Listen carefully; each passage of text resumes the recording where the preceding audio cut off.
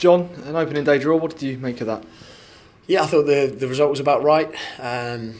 We were disappointed, I think, to concede the goal in the first half in the manner that we did, and I didn't think we'd played particularly well up until we scored the goal.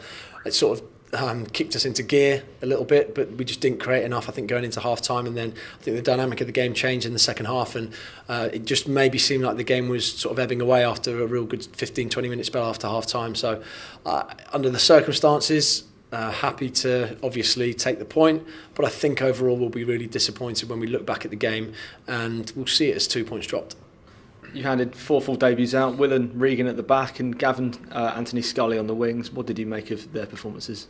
Yeah, I thought overall the new debutants were excellent. I thought there's a lot of pressure coming here at Fratton Park and having to sort of deliver straight away. Some were better than others, definitely, but there's plenty to work on. I think that's a real good message for us, is that we're far, still by no means where we want to be, which is to be expected on the first day of the season, but the quicker we get there, the better. What did you say at the break to spark such a fit reaction, as you said? I just thought we'd been really, really sloppy in the first 15-20 minutes. The passing was poor. I thought we were reactive rather than proactive. We just allowed Bristol Rovers a bit too much space. We didn't lock onto their two midfielders, and it was a real shame, I thought, at half-time that it just taken the goal to go in to spark us into action. I then thought we needed to just improve the way that we were crossing the ball in particular. I thought we'd gotten some good crossing areas, and I didn't think it was particularly good. Ironically, we scored from the cross. That was probably one of our better ones of the game. You can see when we do put good balls in the box and we've got that physical presence up front as well, we will be a real threat. And that response really rallied the fans. What did you make of the atmosphere at Fratton Park today?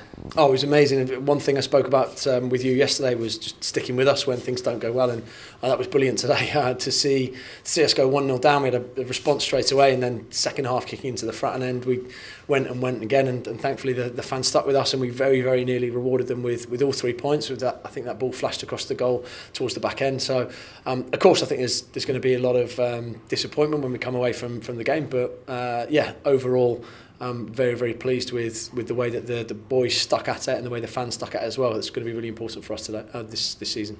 We managed to eventually get that leveller in injury time. Cassini with his debut goal. How pleased are you for him? Yeah, really thrilled for him just to get off the mark for Cassini. That's great. Great news, him coming over, making such an impact early on.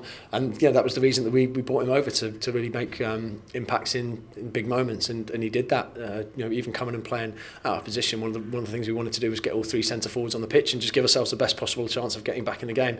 And he did it. I thought he was excellent, and hopefully we see quite a few more.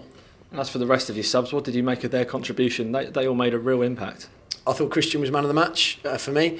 So he came on and changed the game, and I think everybody here appreciated the way that he played with passion and holding the ball up and really getting into the opposition. I thought it was tough customer to play against, and if I'd look at any combination of centre forwards that we have, I think it would be a quite difficult thing for centre halves to have to deal with. So I thought he was excellent. I thought Jack Sparks made a good difference when he came on, and I think his ball that was flashed across the box towards the end when we had equalised, that nearly gave us all 3 points, it was brilliant. He provided a lot of quality, and Abu to come on at 19 and be as composed and as threatening as he was, I thought was really pleasing. So overall, the message to the subs is you've got to come on and make an impact and take your chance, and they certainly did that today.